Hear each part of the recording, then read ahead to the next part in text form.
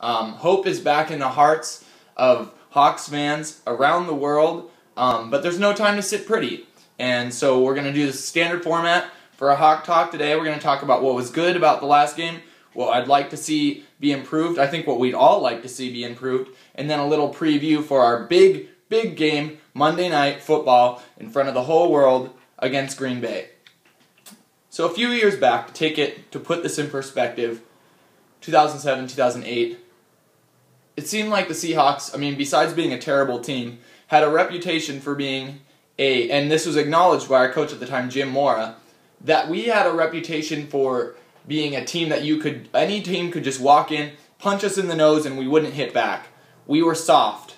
And at the time, our coach, Jim Mora, said, I want players that are dirtbags. I want nail eaters. I want guys that are going to grind other teams into the ground. And it wasn't with Jim Mora. Jim Mora got fired. But our new coach, Pete Carroll, came in and tried to do just that. He wanted to make a team full of dirtbags. And I couldn't say anything about Sunday's game that didn't reflect that we were a bunch of dirtbags out there against the Dallas Cowboys. I think we achieved it, at least for one day. Can we do it for a full season? I don't know. But these players grinded that Dallas Cowboys finesse team into the ground, starting with open field tackling. Little screen, little swing passes out to the flat. Earl Thomas, Cam Chancellor, our two safeties, strong and free safeties, were annihilating guys. Like honed missiles with laser vision on them. Those guys were plowing over. And big guys, DeMarco Murray. We took the Cowboys out of their element with just great open field tackling, and that is something we didn't see a few years ago. We manhandled their receivers.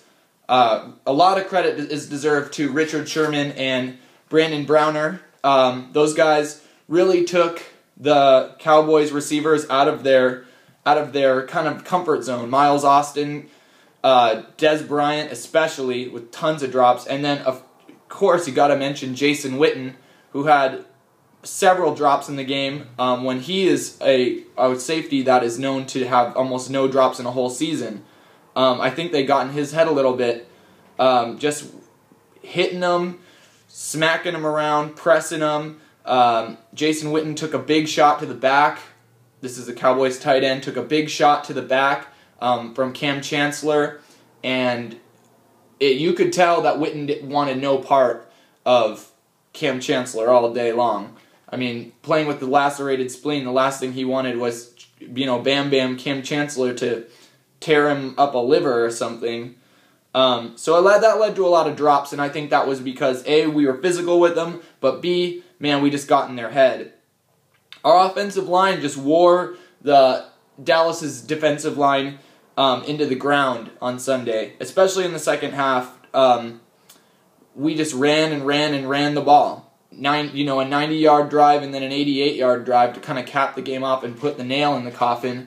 Marshawn Lynch had a lot to do with that. You talk about a dirtbag. The guy is a beast. We call him beast mode for a reason. But our offensive line was great. Even with some injuries, even with some inconsistencies, struggles. For example, J.R. Sweezy, we talk about him every week. Everybody stepped up and they ground Dallas's D-line into the floor. Our defensive line took the runaway from the Cowboys right in the beginning of the game. I said last week, DeMarco Murray is a great running back, young guy. He never got in a rhythm because of our guys in the middle. Brandon Mebane, Red Bryant, those guys were just plugging the run all day long, and they had to switch to the pass very early. And like I said before, with our defensive backs throwing off their passing lanes and then they're not being able to run, they were screwed. Big blocks on offense. You got to talk about, we'll get to Golden Tate's big hit on Sean Lee, but Robert Turbin really kind of decleated DeMarcus Ware on a pass play in the game. And I think it's very interesting that even our offensive players are feared. Our offensive players are putting defensive guys on their butts when it's supposed to be the other way around. Golden Tate's hit on Sean Lee, probably one of the greatest kind of crackback hits you'll see all season. And unfortunately, the league, I'm not going to even get into it. You can watch ESPN if you want. They'll talk all day about the fines and the commissioner and what that means for football. Golden Tate got hit $21,000. Supposed to make $540,000 this season. It's like 1% of his salary. Keep doing that all day long, Golden. We love the identity that it's providing. We want teams to be afraid of us at all periods of the game. This is definitely the identity that Pete Carroll, our head coach, and our general manager, John Schneider, want for this team, is to be someone that you can't come in here and mess with us, especially at home. CenturyLink Stadium, we will pound you into the ground, and it's going to be loud, and you're going to go home with your tail wagging between your legs. And so that was a great game for us, and to see that identity sort of pushed. Another thing I was really proud about was Russell Wilson had time in the pocket, unlike the Week 1 Arizona game. He had a lot of time back there despite the injury to Russell Okung, which we didn't even foresee that Russell Okung missing that game, our left tackle, but he did. A definite shout out to Frank Omayal, who filled in valiantly. He was just great, our backup left tackle. He basically kept DeMarcus Ware out of the backfield all day, and we were really scared of that last week. I mean, you can go back. I was shaking in my boots thinking about DeMarcus Ware, and so it was great to see our offensive line give Russ some time, and he had a great game. 15 of 20, threw for a touchdown. That touchdown strike was to Anthony McCoy. Another shout out, our newish tight end. He had a good game for us. A couple catches, 40-something yards. We don't need receivers to have big games. Just spread the ball around. It seems to be Russell Wilson's kind of signature style, spreading the ball around, so I'm happy with that. And then beyond that, we dominated the time of possession in the second half. And that was, that's what a good run game will do. Cowboys hardly got even a chance to get anything done, and that was because we just ran and ran and ran the ball, and the clock keeps running. All right, I want to get to the bad. Penalties in the red zone. This has been an issue for 2 weeks now. Penalties in the red zone are going to kill scoring drives, and they have so far. False starts, delay of games. This is the second week in a row that Russell Wilson got a delay of game in the red zone. Not good. We need to eradicate these problems. False starts, especially at home. No excuse.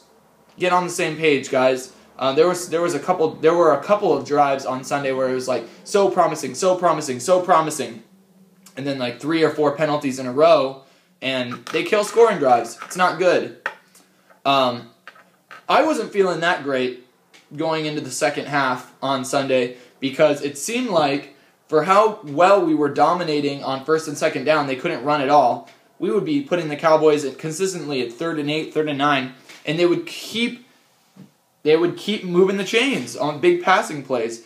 And so I was very disappointed in that. And it seemed like we kind of decreased that in the second half, but got to get off the field on 3rd down. Your defense has got to shut it down on 3rd down, especially with the secondary as talented as ours. Richard Sherman, Brandon Browner, Cam Chancellor, Earl Thomas. We gotta swat down passes. We gotta get off the field. Extending drives like that is just poor play, and it's not the signature sign of a top 10 defense. And so I'd like to see that it be improved this week, especially if we want to beat who I'm getting to right now, the Green Bay Packers. Now, folks, this is a team that went 15-1 last season, and the fact that we're even talking that maybe the Seahawks have a shot to win this game, yes, is a point to the fact that we're playing at home, but it's also a talk to how much we've improved this year. But I want to talk about what Green Bay sort of brings to the table Monday night, and then I'll give you my score prediction, and then we're ready to rock, Hawks fans. And you got to root hard this weekend because you guys did a great job on Sunday against the Cowboys, and I know you're going to do it this week. First thing about Green Bay I've noticed is they can sack like crazy. Especially with this guy, and you're going to hear this name all night Monday, Clay Matthews, their amazing linebacker. He's already on pace to break the sack record. He hits quarterbacks like a violent lightning bolt. This kid is the real deal. and we're going to have to find a way to stop him on Sunday. On the other side of the ball, the Green Bay Packers give up a lot of sacks. So I want to see Chris Clemens and Bruce Irvin really ratchet it up on Monday and get in that backfield and tear his head off a little bit, because Aaron Rodgers is an amazing quarterback, probably the best NFL offensive player in the league, and so we're really going to need to bat him around a little bit.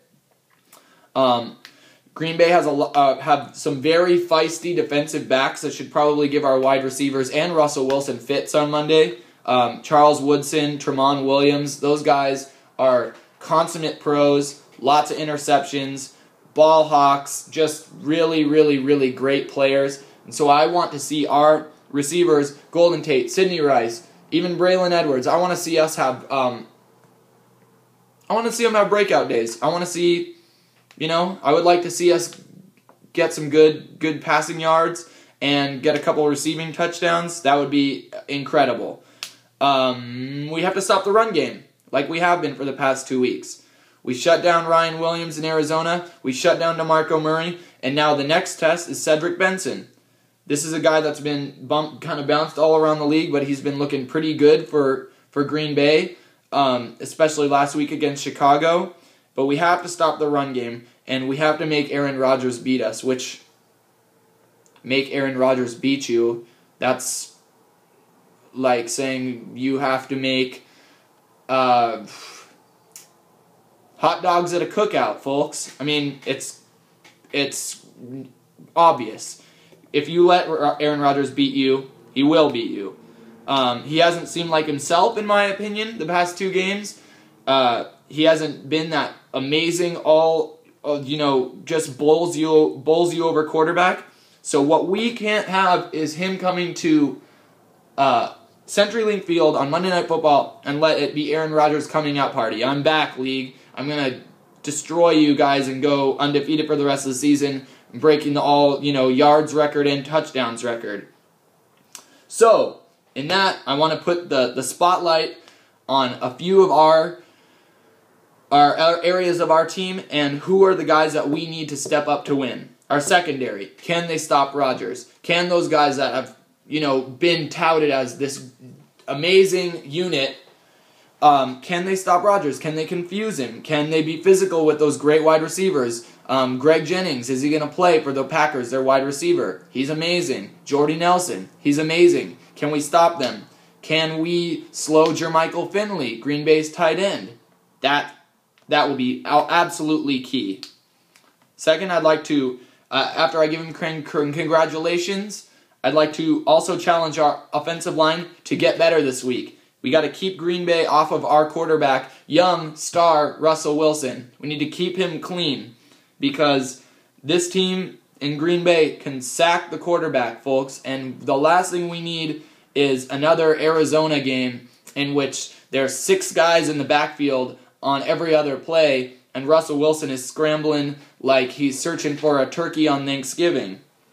I'd like to also put a spotlight on Russ. Better every week. Let's get better every week, bud. And I made the campaign last week.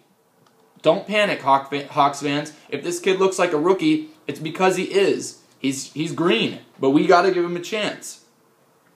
I think that this game is a race to 24. In the fact that, first off, who's number 24 on our team? Marshawn Lynch, the beast. We're going to have to rely on him to at least go over 120 yards, which I think is doable against this Packers team, because they, I think we can bowl them over. I don't think they can stop the run. So we got to let Marshawn Lynch go to the races, number 24 beast mode, and it also, whoever can score 24 first in this game is going to win it. And I'm going to project that the Hawks will do that and win 24-21. It'll be an amazing atmosphere in CenturyLink, folks. Hawks fans, keep staying the course. We're 1-1. I'm going to be here every week chatting with you. Please leave comments, questions. I'd be happy to make more videos if there's certain topics that need to be discussed. So feel free to share with friends, and I really appreciate it. Go Hawks. I'm so proud of this team, and I can't wait for Monday. So keep in touch, folks. Thank you.